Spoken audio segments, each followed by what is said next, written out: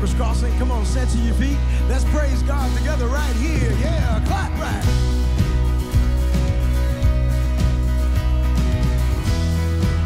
Yeah. Sometimes you gotta dance through the darkness, sing through the fire, praise when it don't make sense.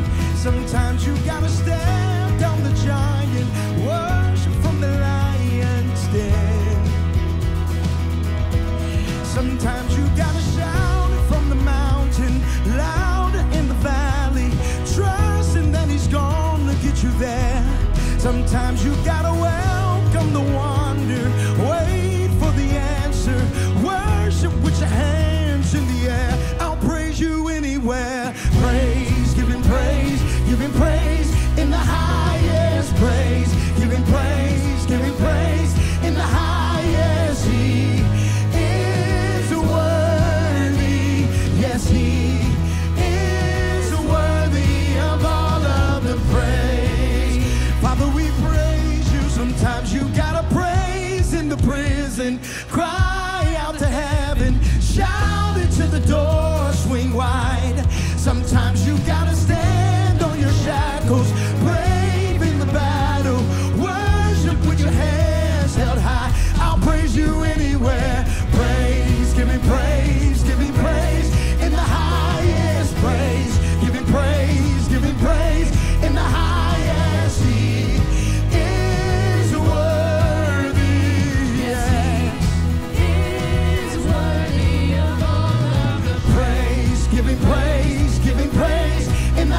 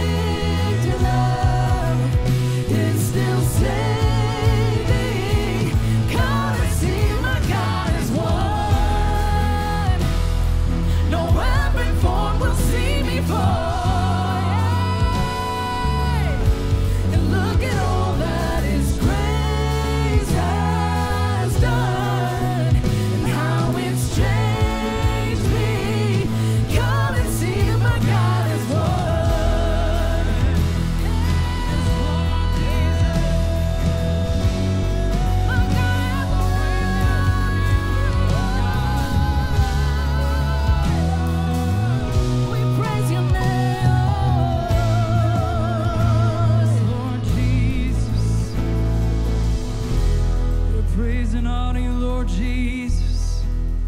Hallelujah, we worship your name. Lord, I thank you for the blood. I thank you for your sacrifice. Everything you've done for me, freely given without spite. I thank you for your love. It's not reserved for perfect hearts. The love that covers all of me and was given from the start. I thank you for the cross, the price you chose to pay. On a hill where love would die, was perfect love displayed. I'll forever sing this truth. You spared my life when yours was lost.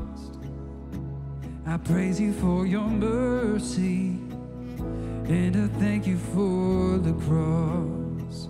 Come on, are you thankful for Jesus this morning? Come on, we sing. Oh, matchless in pursuit, your decision never swayed. The day you gave it all for me, and my entire debt was paid. You didn't ever owe me love, but you offered me your heart. So I'll follow your every lead, just to be right where you are. Oh, I thank you for the cross, the price you chose to pay. On a hill where love would die, was perfect love displayed. I'll forever sing this truth. You spared my life when yours was lost.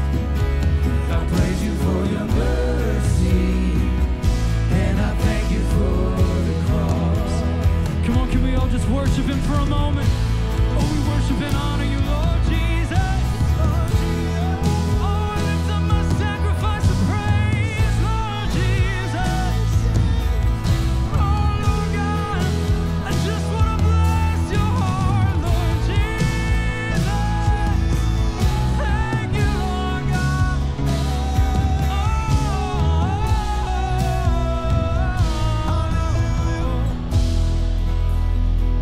There's nobody like you, Lord God. Lord, I thank you for salvation. Thank you for eternity.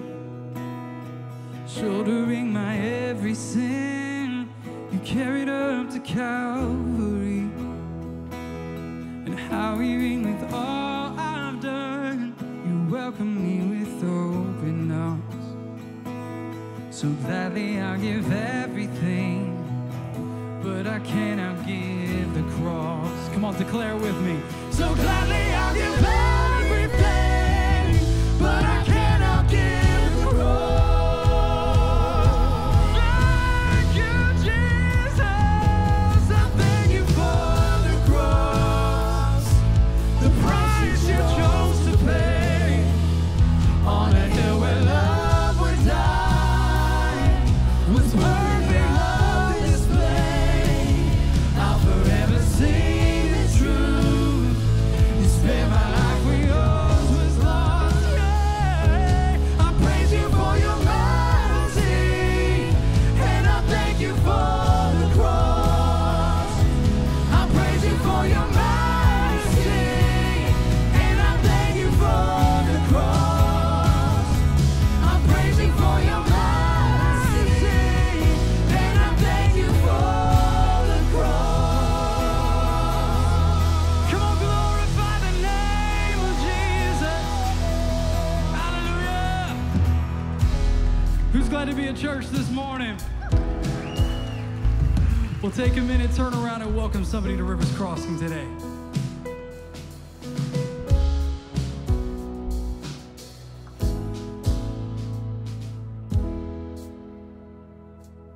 As we started dreaming for Easter this year, we wanted to focus on the idea of Jesus coming from death to life. And we see this play out all around us in the spring. Winter is ending, all the darkness goes away, the sun comes out. And blossoming in front of us is these trees and these beautiful plants. And we thought, what a beautiful reminder of the grace that we receive from this moment of death and desperation and despair, where all seemed lost. We see all life coming forth. And so as Jesus resurrects from death to life, so can we. And no matter where we were, dead in our sin, he found us and he brought us back to life. And so we want to encourage everyone who sees Easter at Rivers Crossing this year, that they would know, that they would see this and they would know that spring is on the horizon. And even in the darkest moments, we can always find life.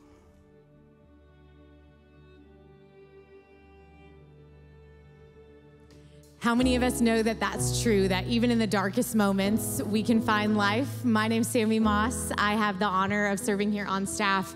And over the last several weeks, I've had the honor of seeing the planning and the preparation that's gone in behind the scenes for this year's Easter at Rivers Crossing, both creatively, from a worship standpoint, from a communication standpoint.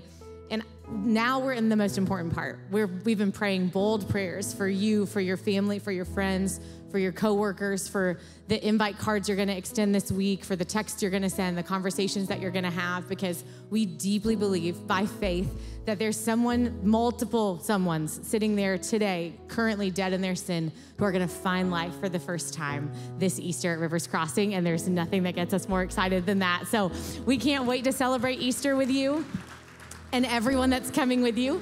As a reminder, we have 8 identical services happening from March 29th through the 31st, and we're asking you, if you call Rivers Crossing home, to join us on a Friday service, Saturday service, or Sunday at Deer Park, just to free up a seat for someone, again, to find life for the first time, to hear the gospel presented perhaps for the first time in their life on a Sunday morning at one of our primary service hours. And as a reminder, these are identical services, so the worship message and all of our RC Kids programming, birth through 6th grade, are the same at all campuses across all services. So there's not a bad time to be here to celebrate Jesus and the resurrection on Easter weekend. So we cannot wait to celebrate with you. As a reminder, those 2 questions that we're asking you to pray through this week as we look towards Easter is, who's coming with you, and when can you come on Friday, Saturday, or Sunday at Deer Park to free up a seat for someone to hear the gospel.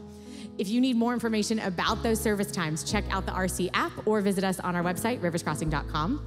And if you are joining us today for the first time, I'm so glad that you're here, and we would love the chance to meet you. So check out the VIP room before you leave today. There's a gift with your name on it that you get to go home with, and our team would just love to answer any questions that you've got about life here at Rivers Crossing. Today, we get to close out an incredible series called Mind Monsters, where we've learned both practically and biblically how to navigate taking control of the negative thoughts that sometimes rule our lives. So I'm so excited for where Pastor Josh is taking us today. Let's get started.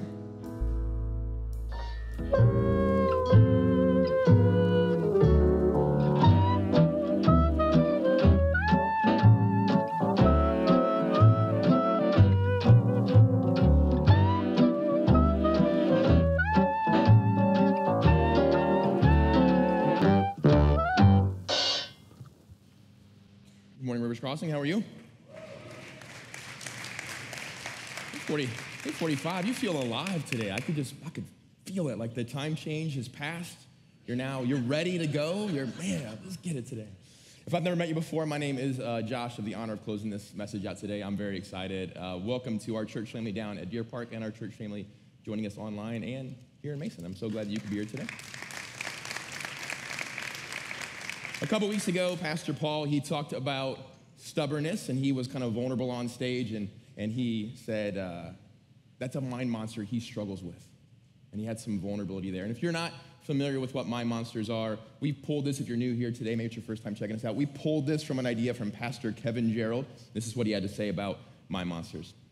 Mind monsters are those negative thoughts we all battle, the creeping shadows in the corners of our minds that feed our insecurities, worries, and fears, the thoughts that lead us to irrational anger and undefined depression. So Paul speaks on stubbornness. He says it's a mind monster he struggles with. He's a little vulnerable. I like to be vulnerable, so I was like, I hope Paul gives me a mind monster that I kind of struggle with. But he didn't. He gave me a mind monster that I don't struggle with at all. A mind monster that we all struggle with. Say hello to this cute little fella, Insecurity. And if you're sitting there thinking the way I would be thinking if I was in your seat right now, I don't struggle with insecurity. I'm going to do you a favor and me a favor and close this door, because there's a pretty good chance you probably struggle with it more than anyone else in the room. It's great that insecurity is the one door that kind of sticks a little. Like it almost doesn't want to be shut, just trying to, we're going to leave him in there for now. I was putting my message together, just getting my notes kind of outlined a couple weeks ago, and I dropped my daughter off at gymnastics, and I went across the street to a diner, and was just kind of laying my outline. And while I was at the diner, I kid you not, the guys at the table next to me started to have a conversation that was very fitting for what we're talking about today. It was two guys, they were talking about a double date that they had just went on. So without their permission, I pulled my cell phone out. And I recorded part of their conversation. And I'm gonna show it to you. So check this out. So, yeah, we all got along. Everyone seemed very pleasant. Yeah, What did Jody say? she had a good time. That it? Pretty much. She say anything about, What? Nah, it's all right. Great. She had a good time. Yeah. You just hesitated. I was blowing on the coffee. She didn't like me. Look, it's not like you're gonna be spending a lot of time with her. So she doesn't like me. No. She said that? Yes. She told you she doesn't like me. Yes. What were her exact I don't words? like him. Uh-huh. Why didn't she like me? Not everybody likes everybody. Tried to be nice. I wasn't nice. You were very nice. I bent over backwards for that woman. You could pretend you're the person that doesn't want to be liked, but we all want to be liked. I would love to tell you that I don't struggle with insecurity, and people that are close to me will tell you that I will speak the truth even when it will cost me a relationship or a friendship. I value truth at that level, but it's not because I've found the magic secret to not wanting to be liked. I want to be liked. We all want to be liked. And at some points this morning, it's gonna feel like we're talking about this guy, fear. You guys remember this guy from week 1? That cute little guy? We're not talking about fear. That's not what insecurity is. Fear is an outside threat, someone or something that's coming to attack us. That's not insecurity. This is insecurity. Insecurity is uncertainty or anxiety about oneself, a lack of confidence. Insecurity is my own lack, my internal voice telling me that I'm not good enough, that I'm not capable enough. Fear is an outside threat. Insecurity is an internal voice. And there's this great moment in Scripture that summarizes this really well. There's a great leader that God rises up, but he just struggles with insecurity. And I'm going to say this a few times today because I don't want to lose the people that this message will be the most impactful for. And it's the person that's still thinking right now, I don't struggle with insecurity. Listen, you can be tough, confident, you can be a winner, you can be a leader, you can be the boss, you can be admired, revered, you can be called by God, and you can still struggle with insecurity. So I don't want to lose you this morning. There's this story about Gideon. So the Israelites, they're in this pattern that they repeat over and over again where they're in trouble, they call on God for help, God comes and God saves them, he delivers them, he gives them some rules. Hey, live differently than everyone else around you, don't intermarry with other tribes, otherwise you'll want to worship their gods, and set the example. And they never listen, they always intermarry, they end up worshiping other gods. Then God sends prophets and judges and says, either fix this or I'm going to leave, I'm going to remove my hand from you. They never listen, he removes his hand from them, they cry out to God for help. He comes back, he saves them. It's this pattern. I'm thankful that that is like only a pattern in the Old Testament, that we never do that. But there's this moment with Gideon where an angel of the Lord appears before Gideon. I'm going to jump into just after the start of their conversation. The Lord turned to him and said, go in the strength you have and deliver Israel from the power of Midian. Am I not sending you? Here's Gideon's response. There's some blue here. Say it loud with me today. He said to him, please, Lord, how can I deliver Israel? Look, my family is the weakest in Manasseh, and I am the youngest in my father's house.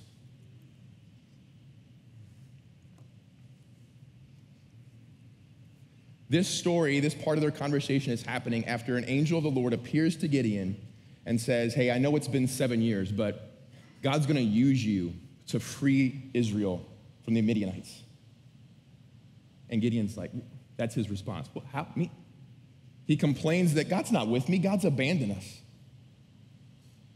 And how many people hearing this message right now are in a situation where you've complained to God about your situation, and then God has shown up and said, all right, I'm gonna get you out of this situation. I need you to do this, this, and this. And your response has been, how? Me? I can't do that. I'll just stay in the situation that I'm in. See, the angel shows up and it tells Gideon, go in the power I've given you. But I'm so weak. Is it not I that's sending you? I'm so young. But I will be with you. You know what Gideon does next? A little test. He tells an angel, I think if you would do this, if an angel appeared to you, he tells this angel, set tight for a second. And Gideon goes and makes an entire meal. And then he brings it back and he sets it on a rock before the angel. And then the angel causes fire to come out of the rock and consume the food. You know what Gideon says then? Oh, now that I know you're from God, I have been filled with power and courage. Point me in the direction of the Midianites and I will take them on myself. Nope, not what he says. He goes, oh no, I've seen the face of God, now I'm gonna die.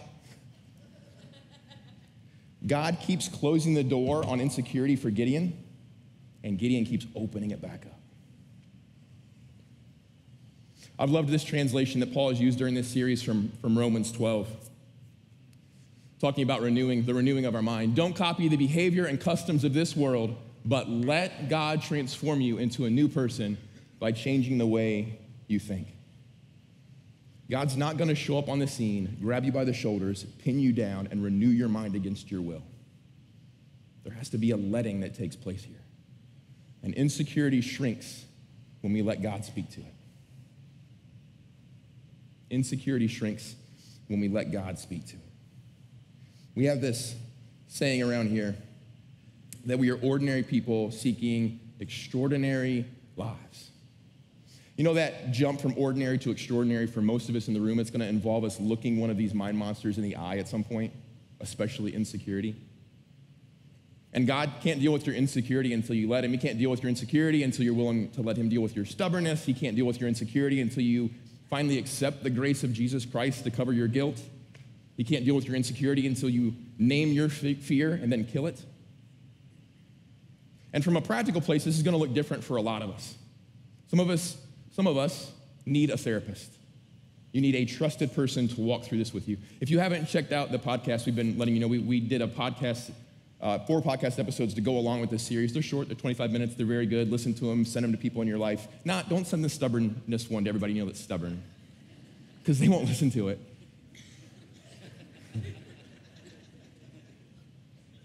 Listen to them. There's great nuggets in there from 3 mental health experts, and the one on insecurity we'll release later today. But we talked about this on that episode, that you need someone that's trusted to walk you through your insecurities. I spend less than an hour a week on social media, and it's mostly just for some work stuff here. I rarely get on there, and it never fails. Every time I get on there, I see someone has taken like the most intimate details of their life, and that's what they've chosen to put on social media. I don't understand that. I don't even know what your thought process is there, that you think, I'm struggling with this, so let's see if Bob, that I haven't spoken to since the 7th grade, if he has any advice publicly that he could share with me.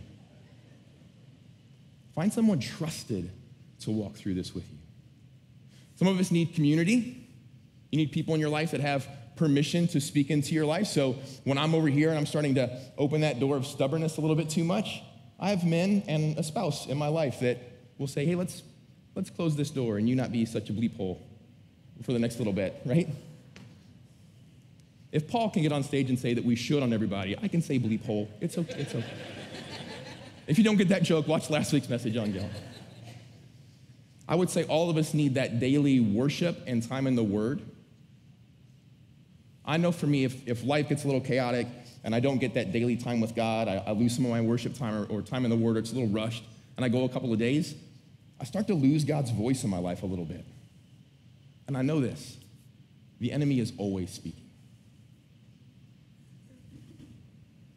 Paul used this verse from Revelation last week. The accuser of our brothers has been thrown down, who accuses them day and night before God. He's always speaking, always whispering. And I think we get our perception of how Satan attacks us sometimes off. We feel like it's straight on, like he's coming right at us and we can brace for this fight. I think Satan's favorite weapon is to just whisper to our insecurities, because my insecurities sound like my voice. So if Satan whispers to my insecurities, I don't even know I'm in a fight. So I don't defend myself. And our insecurity shrinks when we close this door on if. My youngest is 8, Cyrus. He is in that what if stage of life. Any parents remember this absolutely horrible year or two of life? And he's creative with a giant imagination. Everything I love about him takes this what if stage to level 10. So I could say, hey buddy, can you knock your homework out real quick? And he'll say, but what if I go to do my homework and the pencil lead breaks and I have to sharpen it? And what if I slice my finger open on the sharpener and you can't get the bleeding to stop? What if we have to go to the hospital, but your truck won't start? What if you have to carry me to the hospital, but you can't get me there in time and I bleed out and die? Church, I wish I was exaggerating or making that story up. That played out 2 weeks ago in my house. That word if just is small with a lot of power. And the word if unlocks the door on insecurity. See, greater is in me than he that is in the world. Amen? The same Spirit that raised Jesus from the dead lives in me. Amen? You know who else knows that? Satan, the accuser, the enemy, Hasatan. So I don't think he comes at us straight on. I think he whispers. Think about what he does with Jesus. Jesus starts his public ministry. He gets baptized by John the Baptist. He goes out into the wilderness, and he's tempted by Satan. Look at how Satan comes to Jesus. This is the first time Satan approaches him. The tempter approached him and said, if you are the Son of God, tell these stones to become bread. The second time he comes to Jesus, and he said to him, if you are the Son of God, throw yourself down. If. That little word, just right here, just rattling this door, just begging you to open it. If. I want to drive this point home, so I need a brave volunteer this morning. Wayman. Can you jump up here on stage with me? Yeah. We don't have stairs, but I thought you could pull it off. You look nice today. That's the only reason I wanted you up here. You look sharp. All right, stand right here for me. If I come at you with aggression and I wind up at some point, what do you do here? Something, right? I need a smaller volunteer. At some point you respond, you know you're in a fight, right? All right, come here. What if you face our beautiful church family? Tomorrow you're in your car driving, and what if the fight looks like this? You know, if that person really admired you, they probably wouldn't have said what they said, would they? If they didn't mean that, they would have apologized, right? You know, if Pastor Wren knew what you were really going through right now, he would probably speak differently, right? I mean, if you could go back in time 5 years, probably do that differently. If God really called you to that, wouldn't it have more success? Right. If things don't change by tonight, you know what? I'm gonna make some big changes. If the church really cared about me, then... Thanks, brother. You can grab a seat.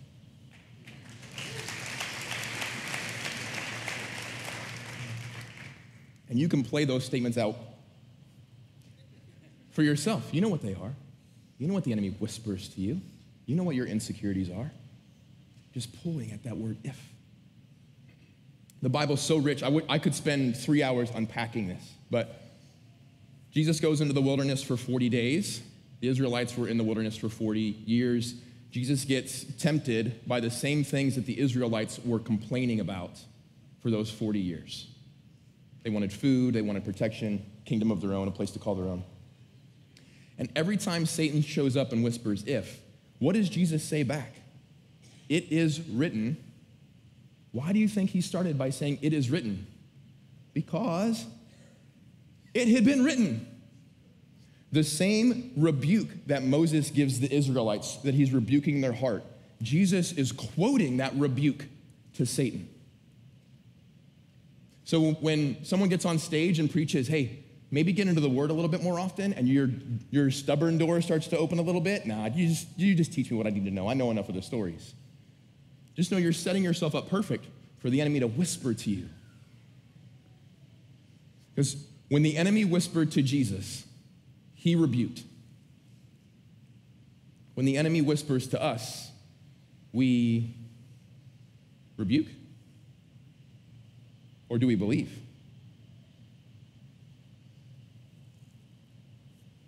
So our boy Gideon, he tears down some idols and he builds an altar to God, to Yahweh out of them. He upsets not only the Midianites, but 2 other tribes get upset that he did that as well. So all 3 of them join. It's 115,000 people. And it looks like they're going to attack Israel. And Gideon goes back to God with another test. Here's what it says. Then Gideon said to God, if you will deliver Israel by my hand, as you said, I will put a fleece of wool here on the threshing floor.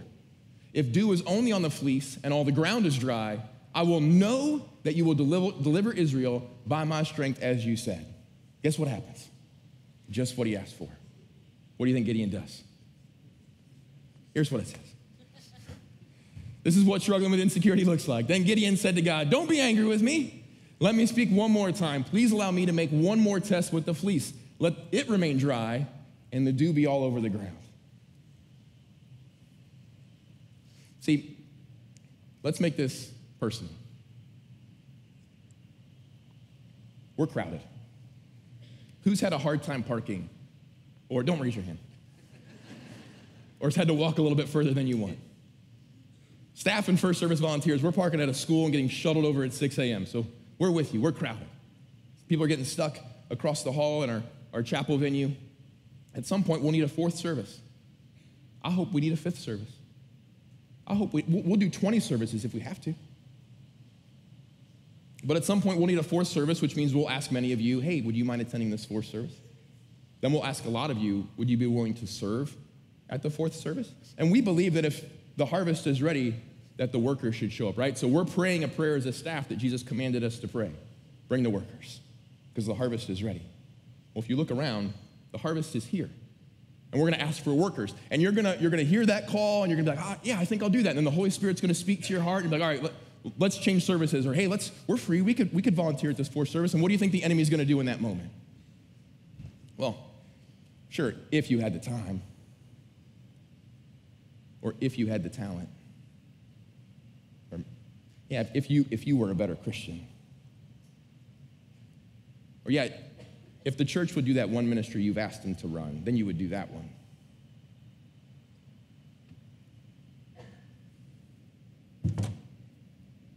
Insecurity wants out of that closet bad. And I know this. I know the if game, when we sit there and we play that if game that we all play over and over and over again, it leads us to the comparison game. Satan whispers if, and we start to compare. And insecurity shrinks when we stop comparing. I won't spend much time on this because this gets unpacked really well on that podcast, and I've already alluded to it, but as plainly as I can say it, some of you today, this afternoon, need to delete your social media. Not fast from it, not abstain from it, not be on it less. Just delete it. It'll be okay. You're gonna do just fine. You will go through life perfectly okay, not knowing what Aunt so-and-so thinks about the current inflation issues. You'll be all right. You should go onto social media and you see this vacation and this great family photo right here, and you know the stuff you see on social media. And you start to compare, and you instantly feel less than. Why would you allow something? It's screaming at your insecurities, and you can't get enough of it. Why? Deleting that doesn't make you weak, it makes you smart. You realize something is killing you. So you're cutting it out of your life. I'll be a little bit vulnerable with you. So every time I preach, I come backstage here. Jay over here can attest to this morning. I come back and I worship a little bit because I start to get fearful. And I could get on stage, make a couple jokes. You would laugh at half of them. See, that's an example where half of you laughed it down. I could say something profound. I could leave the stage. That's not heavy. But something about the gospel, preaching the gospel, gets really heavy for me. And my watch will tell me I have a high heart rate backstage. My hands get a little sweaty. My mouth gets dry. I'm trying to get my notes together for the start, and they're a little bit jumbled. It's this holy fear that what I'm about to do requires something that I can't do on my own. And it's great for my pride, because it reminds me every single time, I can't do this without the Holy Spirit. It's not me. And I'm so thankful that every time I walk out on stage, the Holy Spirit does show up with the help of water and begins to settle me down a little bit. But if I don't deal with that backstage, where does my mind all of a sudden start to go? I'll give you an example. This wasn't this morning, this was a while ago.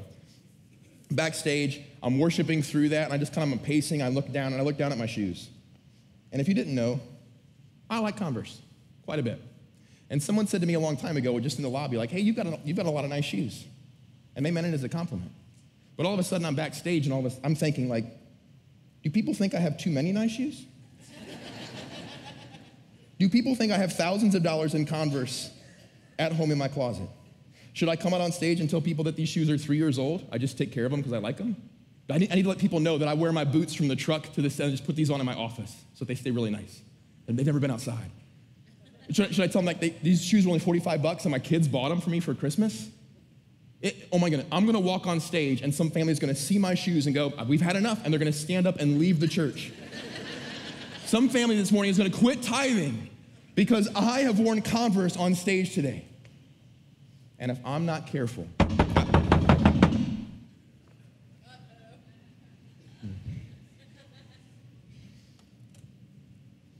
I'll see the comparison game lets insecurity out of the closet. And you know where you can find insecurity? Oh, he likes to play with his best friend.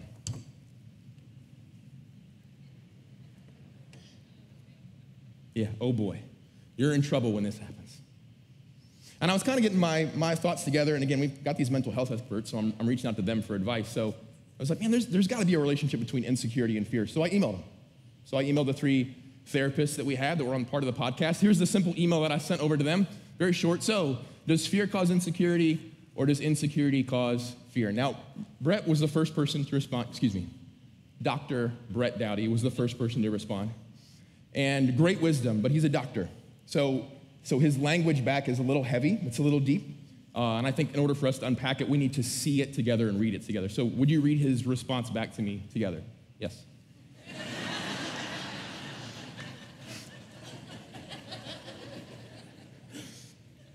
I'm kidding. Brett goes on to say that you can have insecurity without fear, and you can have fear without insecurity, but when you let them play together, they exacerbate each other. They feed off of each other. Yeah, I'll play this out for you. So I'm backstage. I'm now stuck looking at my stupid shoes. And if I don't get out of that mindset, did I wear the right thing on stage today? Turns into, why am I on stage? Should I even be the one on stage today? And then it turns into fear. What if I didn't prepare enough? What if my thoughts get all jumbled up in my head? What if I'm just hitting a place where I'm not very good at this? What if Pastor Paul starts to think I'm not very good at this? And before I know it, did I wear the right shoes turns into, I'm a total fraud. And that can be funny for you, but don't act like you've never in your life gone down the rabbit hole of chaos when nothing bad has happened.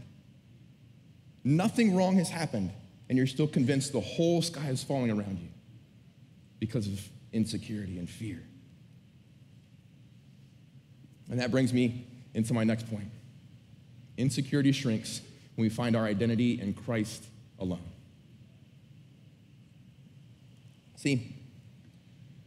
I cannot tie my ability to preach the gospel to my identity. Jesus loves me and values me. Now, I want to come out and preach good. I want to preach great. I want to honor the giftings that God has given me. I want to honor our lead pastor, Pastor Paul, who's gracious enough to let me step into his pulpit as a guest. I want to honor you, my church family. I want to challenge you with something that I'm being challenged with. But I can't tie my abilities to my identity. Otherwise, what happens if I lose this ability? Or what happens if I just miss the mark? If your identity is always tied to being able to close the next sale, what happens when the next one doesn't close? If your identity is being the best mom in the history of the world, what happens when the kids grow up and move out? There's this great scene in The Chosen, and I've become obsessed with The Chosen. We're watching it with the family. It's great for our kids. We've been watching it quite a bit. And Jesus is talking to Simon the Zealot one-on-one. If you don't know what a zealot is, they were a religious cult. And they were assassinating different leaders, and their ultimate goal was to cause the uprising of the Jews, and they would overthrow the Romans. That's what their ultimate goal was. Barabbas, who Pilate freed in place of Jesus, would have been a zealot, a religious zealot. And Simon is in The Chosen. He's got this little dagger. He's very proud of it. He wakes up every morning and he trains with his dagger. If you've seen it, he's doing all these flips that I can't do on stage. But he's training with this dagger. He's very proud of it. It's who he is. And his assumption is when Jesus tells him to follow him, that this is why Jesus wants me to follow him. Because of my gift with this dagger. And they're talking together, and Jesus says, "Can I see your dagger?" And Simon's thrilled. Absolutely. He pulls it out, hands it to Jesus. Jesus goes, "It's a really nice dagger." Simon's beaming. And then Jesus just casually throws it into the water.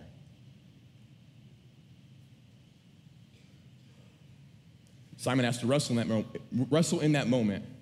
Is following Jesus enough? This may shatter your belief system.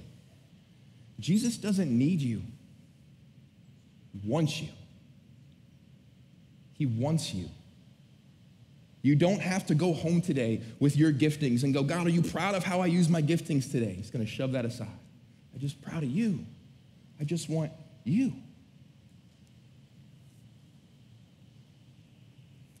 I told you this is the kind of thing to beat, you've got to be vulnerable with this. And I'll start, because the way to defeat insecurity is to just keep being vulnerable with your flaws. So I'll go first, and you can go later at home, not in front of a few thousand people today, and share yours. But a few months ago, we did a family series called Stuck Together, and I preached on parenting. And I talked about my father and how his final words to me were "parent softer." And I cried a bunch on stage. Pastor Brandon's never let me live that down. But I challenged you as a church to do that, to parent softer. Maybe let's pull back on the discipline a little bit. Let's engage with our kids better. How do you think I felt on Tuesday of that week, 2 days later, when I yelled at my two oldest kids? Yeah, screamed at my two oldest kids. I told them not to do something. Almost immediately they went and did it. And I came unglued. What do you think the enemy couldn't wait to do? If you were a better dad, if you were a better pastor, you're a total fraud.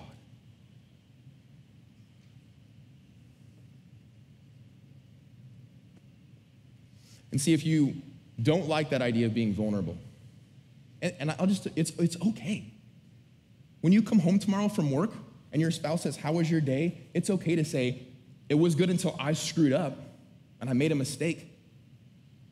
Can I tell you that your spouse will still love you? That they're not just loving you because you're good at work? You can pull your abilities and your identity at home away from each other. It's okay. Because when you reject that vulnerability, you know what insecurity ultimately leads us to?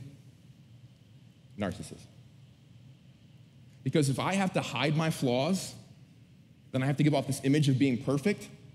At some point, I start to believe that I'm perfect, which means I'm always right.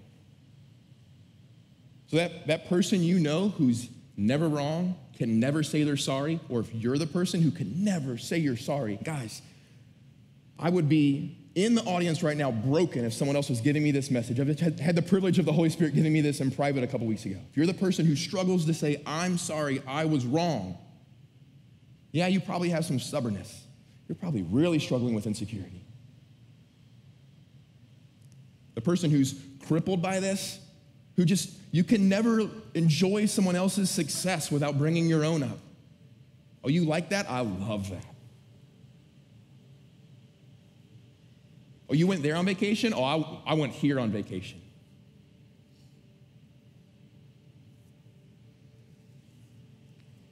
Vulnerability is the key to shrinking.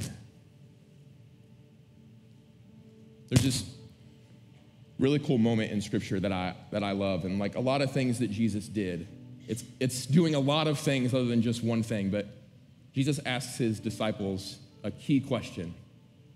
In Mark it says, "But you," he asked them again, "Who do you say that I am?" Peter answered him, "You are the Messiah." Do you know why I think Jesus asked his disciples again, "Who do you say that I am?" Because you can't know who you are until you know who he is. You can't know who you are until you know who he is. How can you have an identity that's not found in him without one that's struggling with this door open? This morning we're going to close by singing a song together. It's a song that our worship team wrote last year called "You Are." I know we always have to set this up whenever we do a close like this. It's like, please don't leave. Even if you're serving, you can stay here and allow yourself to be in the moment. And if you get up and leave early today, we're just going to think you really struggle with insecurity more than everybody else. So I want you to lean into this song. I don't care if worship's not your thing. I want you to lean into this song. It talks about God's identity and then our identity, declaring who he is and then declaring who we are. And I always share my message with my wife pretty much before I share it with anyone else, and they are better for it. So if you ever see my wife, know that you would get some really random stuff up here if I was ever preaching without her reading through it first. And she's like, "You can't end there. You've got to set that up." And she's a therapist. She sees people all day long. And she's like, I see so many people that struggle with insecurity, even though that's never the reason that they came into my office. And if the person has a faith component, she will ask them at some point, "Who does God say that you are?" And no one can answer it. Or if they can't answer it, it's like, "I'm a child of God." Just the check. Have you ever thought about that? Have you ever stopped to unpack that? Have you ever gotten someplace quiet and allowed Jesus to unpack that?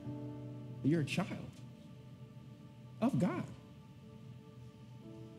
That's my challenge to you during this song. Just 5 more minutes. We'll dim the lights, raise your hands in worship. Let the tears come for some of us in the room that have spent 20 years trying to please everyone else by our abilities. Trying to make that parent proud still. Trying to define ourselves by our abilities. Chasing and chasing and chasing. Telling our closest friends just how good we are because we're so scared we'll lose the friendship if they don't know we're awesome. Set all that down and allow Jesus to actually speak to your identity that you're a son. Let him take your dagger that you're so proud of and toss it in the water. Let him be enough.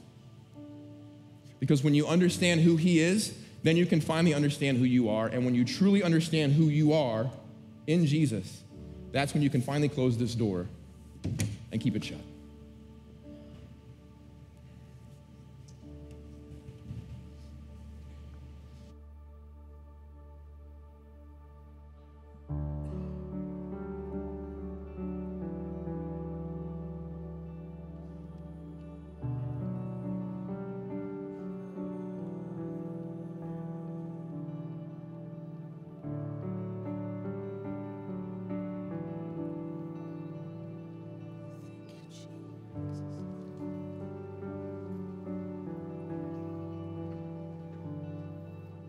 You were with the Father at the start of time. Yeah. The day he spoke and darkness bowed to light. As all creation formed, you were the word he chose to send to bring it all to life.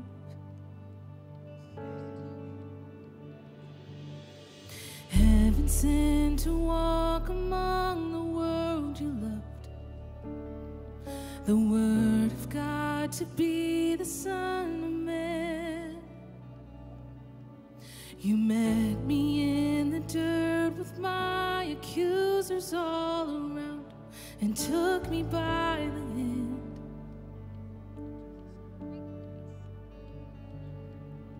I've heard the stories of all that you claim to be,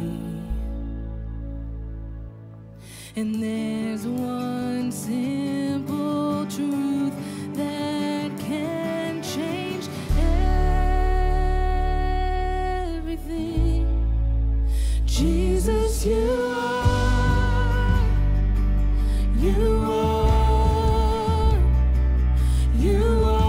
who you say you are. Jesus, you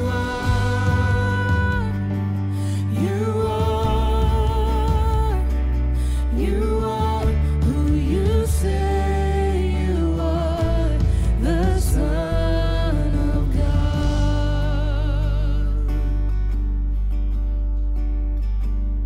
You are the source of every blessing.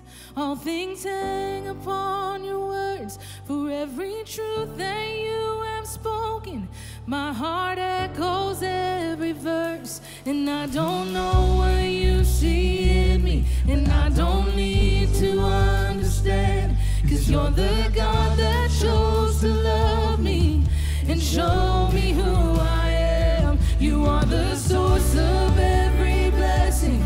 All things hang upon your words. For every truth that you have spoken, my heart echoes every verse. And I don't know what you see in me, but I don't need to understand, 'cause you're the God that chose to love me and show me who I am. 'Cause Jesus, I am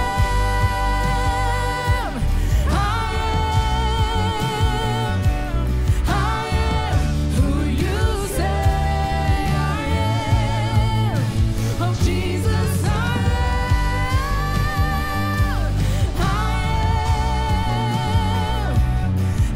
am who you say I am. Jesus,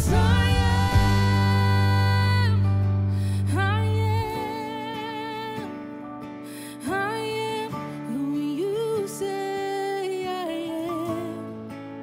Jesus,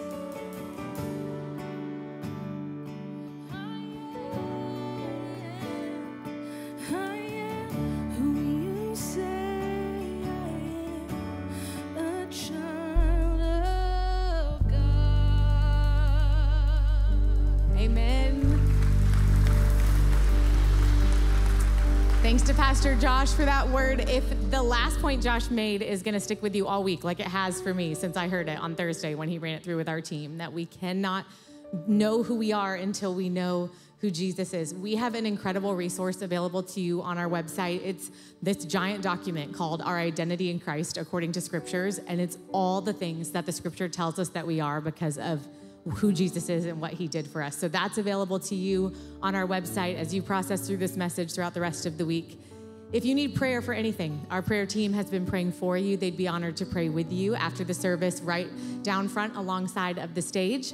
If you came prepared to give today, there's 4 ways to do that on the screen behind me. I want to say thank you to all of you who give generously to Rivers Crossing and through Rivers Crossing, all the things that we're able to do, like incredible Easter services next weekend. So thank you again for your generosity. Have a great week. We'll see you starting Friday for Easter at Rivers Crossing.